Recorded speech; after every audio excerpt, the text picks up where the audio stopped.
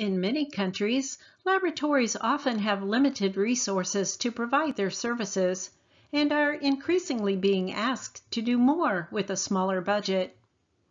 Wasting resources has a considerable negative effect on any operating budget, and laboratories rarely have a realistic idea of how much of their limited resources are lost to the cost of poor quality.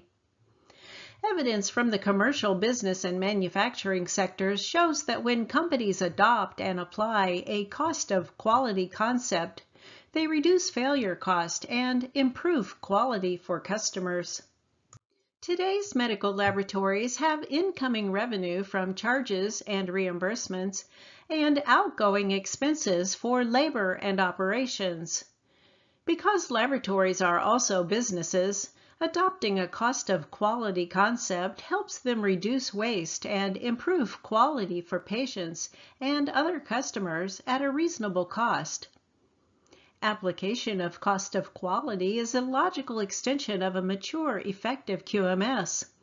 Any laboratory, whether it has long had a complete QMS in place or has just started to implement a QMS, will benefit from understanding and applying these concepts in both management and technical operations. Most laboratories use methods such as QC, equipment calibration measurement, QA measurements of process performance, and more recently, implementation of a QMS to determine the quality of examination results and laboratory services. However, laboratory personnel often are unaware of the laboratory's financial status and believe that staying within budget is sufficient, not considering that every time work is redone, the cost of laboratory services, as well as the cost of quality, or COQ, increases. A QMS alone does not ensure that all laboratory expenditures support quality. Personnel need to remember that corrections needed for improperly ordered examinations, unacceptable specimens, QC failures, lost reports, erroneous results, and so on, increase laboratory and organizational costs and can adversely affect patient care. This guideline presents a hierarchy of the stages of quality synthesized from the concepts of acknowledged quality experts, describes the concepts and applications of cost of quality as a dimension that is part of every quality level, is applicable to medical laboratories of any size, complexity, or specialty, including point-of-care testing or POCT. Other types of laboratories, such as public health, research, food, environmental, and veterinary laboratories, as well as other healthcare services, can also use the information in this guideline. Provides an initial approach that laboratories can take to identify quality costs and remove unnecessary expense from laboratory processes, and includes several laboratory examples and provides tools and guidance for quantifying costs that support good quality and costs that result from poor quality. In this second edition guideline, a clearer distinction between the cost of quality and the different quality cost types is made. The text is separated into theory and application.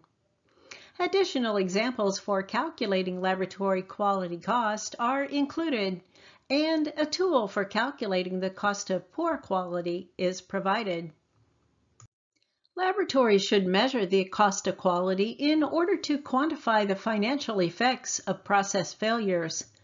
Use failure cost data to identify and prioritize improvement efforts and track progress of improvement initiatives. A critical fourth reason for measuring the cost of quality is to identify and communicate prevention and appraisal costs that, if reduced, could adversely affect quality. By sharing its prevention, appraisal, and failure quality cost data, the laboratory can encourage other healthcare services to do the same. Involving other organizational departments can help to form more collaborative relationships, as well as to support and expand the cost of quality program. The purpose of laboratory quality management is to improve processes and procedures, thereby providing customers with the best quality results and services. Adding cost of quality to laboratory operations, with or without a supporting QMS, can help ensure the laboratory's limited resources are used most efficiently and effectively. Although perfect laboratory processes are generally unattainable, laboratories still need to identify expenses created by waste, rework, and errors, and compare them with the expense of preventing those problems. In the worldwide healthcare economic environment, laboratory funds should be spent primarily on quality activities that result in accurate diagnosis and proper treatment of patients. Money is wasted when unnecessary work is performed, or when work that was not correctly performed is redone.